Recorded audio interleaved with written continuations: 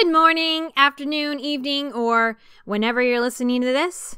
Greetings, listeners and fairy tale enthusiasts. Welcome to the very first episode of a new podcast, Beauties and Beasts. My name's DF, and I will say this outright. I love fairy tales.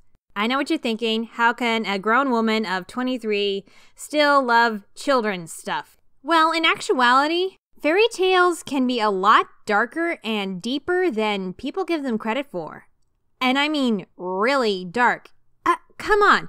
Red Riding Hood gets eaten, literally eaten by a wolf. Hansel and Gretel, children are turned into gingerbread and then eaten. Almost eaten. Sleeping Beauty is in danger of getting eaten by her mother-in-law. What is with people getting eaten in these stories? Why do we read these to kids?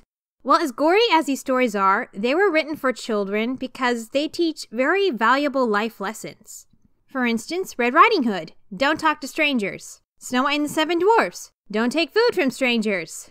Hansel and Gretel, don't eat a stranger's gingerbread candy house. You get the gist, stranger danger. But of all the fairy tales in the world, my favorite, if it wasn't already obvious by the title of this podcast, is Beauty and the Beast. Why? Well, that's the whole point of this podcast. A lot of it has to do with my professor, Jeanne-Marie Leprince, who taught a college seminar on this subject, and the textbook for that seminar, The Meanings of Beauty and the Beast by Jerry Griswold. Note that I will be referencing information from that handbook a lot. Not only will I be talking about the fairy tale Beauty and the Beast, but its many versions and adaptations over the years, and maybe every now and then some other fairy tales. But I'm getting ahead of myself. Before we can delve into all the different versions of the story, we must first answer the question, what makes a Beauty and the Beast story? One of the reasons Beauty and the Beast is so popular is because over the millennia, it has been retold and rewritten in various forms of media. From books, to television, to film, to video games, to television series based on video games. The simplest way to define Beauty and the Beast is that it's a story of a beautiful character falling in love with a, not-so-beautiful character. Versions of this story even date far as back as ancient Greece, making it truly, quoting from Disney's version, a tale as old as time. In ancient Greek mythology, the gods would often, have flings with mortals by turning into animals, from bulls to swans, though I'm really not sure how this attracted the girls. One myth that resembles the mainstream Beauty and the Beast story we have today the most is the story of Eros, or Cupid, and his wife Psyche. We will get into that myth a lot more, though, in another episode. While there have been many different takes and variations on this tale, they all seem to share certain characteristics. Firstly, if the title didn't already suggest this, a Beauty and the Beast story must involve two main characters, one representing the beauty and one representing the beast. The beauty, of course, has to be beautiful. Physically, sometimes personality-wise. The social status can vary. She can be the daughter of a miller or a princess even. And I say she because oftentimes the beauty is depicted as a female, and oftentimes she is human. Though there have been versions where the beauty character can be male. By the way, if any of you have seen Beauty and the Beast stories with non-binary characters, then please let me know because I'd really like to see them. The Beast character is, well, he's kind of beastly, which mostly means ugly. Sometimes he can be human and just really, really hideous, at least physically. Or oftentimes he's of a different species, and I say he because most of the time he is a male, though sometimes it can be female. Sometimes even it's a female and a female, or a male and a male. Sometimes a beast's deformity is caused by something literal, like an accident, or he was born that way, or it could be caused by a magic spell. And he actually used to be a beautiful person, but then for some reason, somebody thought that he would make a better beast. Another thing to note is that the relationship is not always romantic, though it is the most common. But sometimes the Beauty and the Beast relationship portrayed can be platonic or familial. Sometimes the relationship is one-sided, which is kind of sad. Sometimes it's a mix between platonic and romantic and familial. I actually just recently watched an anime with all three.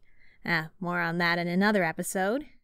The original version of Beauty and the Beast, and by that I mean the first of its kind to actually possess that title, was a over 100-page novel written by Madame Gabrielle Suzanne de Villeneuve in 1740. Since it was written in French, the title was actually La Belle et la Bête, which literally translates to The Beauty and the Beast. The shortened, more popular version that we know today was written by Jeanne-Marie Leprince de Beaumont, published in Le Magasin des Enfants, or the Magazine for Children, in 1756. This was before copyright was a thing, so she was allowed to do this. But Beaumont's version is pretty much the standard skeleton for any Beauty and the Beast adaptation we've seen, so hers is the one we're going to focus on mostly. Another aspect of Beauty and the Beast stories is that they seem to follow a 5-act structure. To explain these 5 acts in detail, we're going to use Beaumont's version as an example. Please note that there have been many edits and rewrites to Beaumont's version, so you may not read the same details in a picture book or on the internet. I'm just going to give you the gist of the story. So Act 1 starts with the introduction of the characters. And these characters introduced in Act 1 can be the Beauty, the Beast, or both. Sometimes Act 1 will tell us how the Beast came to be a beast, or what Beauty is doing before she comes into contact with the Beast. Beaumont's story starts off with a wealthy merchant with 3 daughters and 3 sons. The youngest daughter is named Belle, which is French for beauty. Yeah, that's right, Disney did not make that name up. Belle's 2 older sisters are described as being uppity and selfish and totally materialistic, while Belle is more humble and sweet-natured and really loves to read books. Disney really liked this story, didn't they? And then something happens for the merchant to lose his entire fortune, and they are forced to move to a small country house. Belle tries to make the best of things and keep house, while her sisters are just lazy and whine about their misfortune. Villeneuve's novel has a bit more backstory about how the Beast became a beast. Apparently the prince was seduced by an evil fairy, who then turned him into a beast because he rejected her. And Belle was apparently the daughter of a king and a fairy, and then placed in the merchant's care in order to protect her from the evil fairy. I can see why Beaumont left out this part about Belle being a changeling because it doesn't really seem relevant later in the story. And now we go into Act 2, which describes how the Beauty comes into contact with the Beast. And oddly enough, this mostly happens through the father. So one day, the merchant receives word that one of his lost ships has come into port. All the children think this means that they're going to become rich again. Before the merchant leaves, he asks his children what to bring from the town. While his older daughters ask for all these fine clothes and jewelry, Belle only asks for a rose, since none grow in her garden. If you've seen the new Disney version of Beauty and the Beast, this is where that part came from. Unfortunately, when the merchant reaches his ship, he's lost all his goods, and he heads home empty-handed. But then he gets lost in the woods and comes upon the Beast's castle. There he finds food, a warm bed, and clothes that are placed by invisible servants. And before he leaves, he finds roses in the garden, and remembering his promise to Belle, he steals a rose. Here's a lesson, parents. No matter how much you love your children, don't steal for them. It's bad role modeling. Then this Beast appears, and he's really not described very well in the story, so there have been a lot of interpretations of what he looks like, and threatens to kill the merchant unless one of his daughters takes his place out of her own free will within 3 months. That's kind of merciful, allowing him time to say goodbye to his children. And the Beast gives the merchant his horse and some treasure for his children so that whatever should happen, the children will at least be provided for. And Belle, thinking that this was all her fault for asking for the rose, offers to come in her father's place. And then we go into Act 3, which is the actual interaction between the Beauty and the Beast. So Belle comes to the castle and she thinks she's here to die.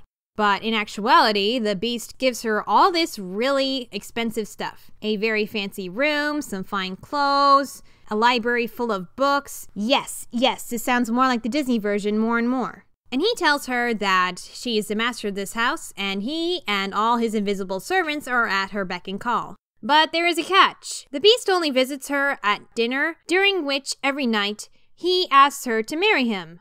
But Belle's like, hey, I hardly know you, so I'm gonna have to pass. He never gets angry at her refusal. He just grows really, really sad. And Belle grows sad too because she's missing her father. But over time, she gets more and more used to the Beast and they start becoming friends.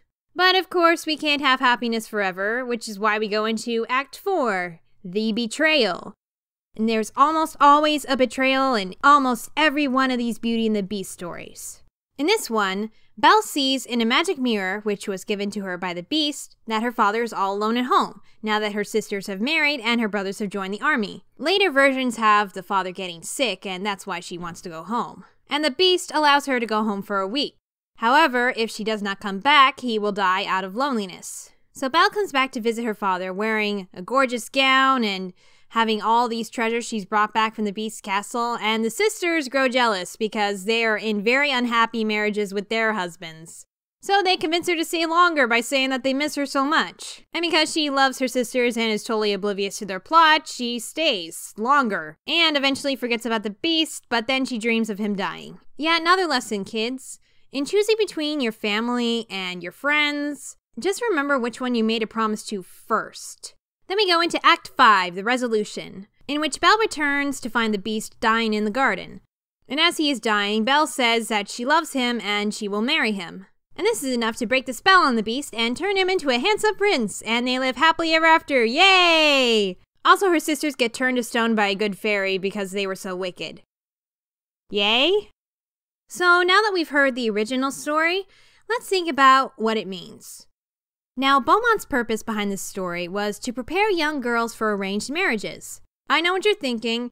What? Arranged marriages aren't a thing anymore, most of the time.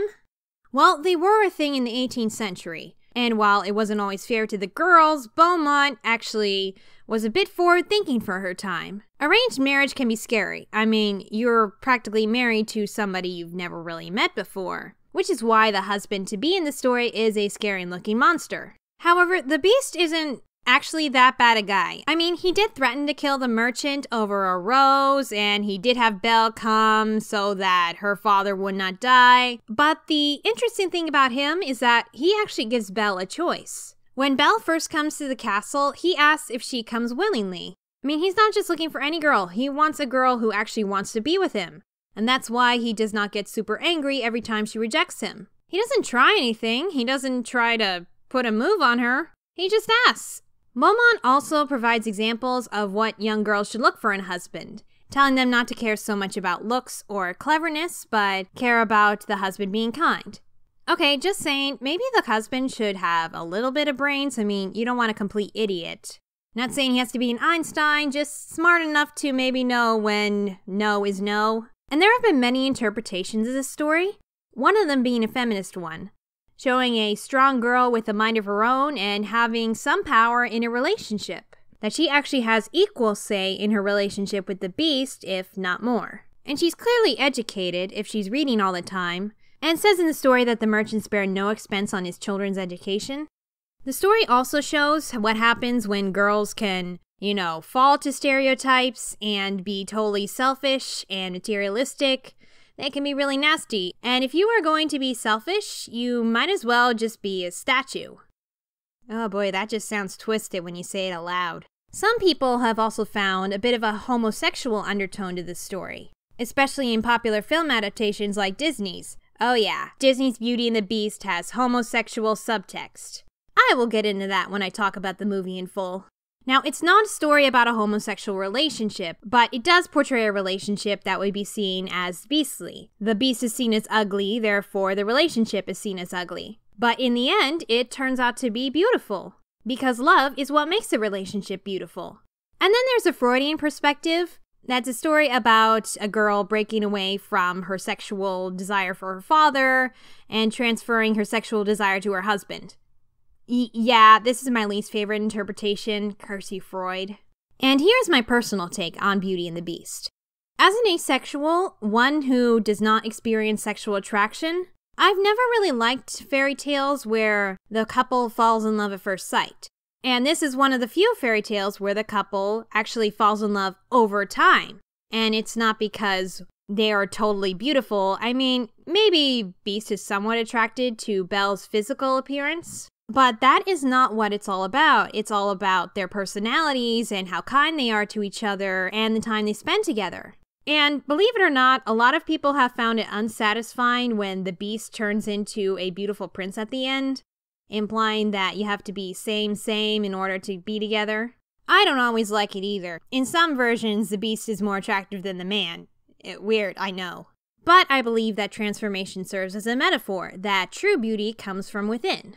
It wasn't until Belle saw him as beautiful that he became beautiful. Literally. This fairy tale really helped me with coming to terms with my asexuality, because it told me it's okay if you're not physically attracted to people. If you do fall in love with people, it's not because they're beautiful. It's because you get along with them, it's because they are good to you, or whatever the reason may be. All that matters is what's on the inside. And these various interpretations have led to really beautiful and deep adaptations, bringing new light to the story over and over and over again. If you like this podcast, then send me a message on PodBean or on my YouTube channel, Disney Fanatic 2364, and tell me what versions of Beauty and the Beast or other fairy tales you would like me to analyze in depth. They can be a movie, TV show, comic book, etc., etc. Anything you can come up with. Obviously, I'll get to some really big ones like the Disney version, but all in good time. For now, remember, beauty is skin deep, and looks aren't everything. And while fairy tales may get old, they actually don't get old. I'll work on that.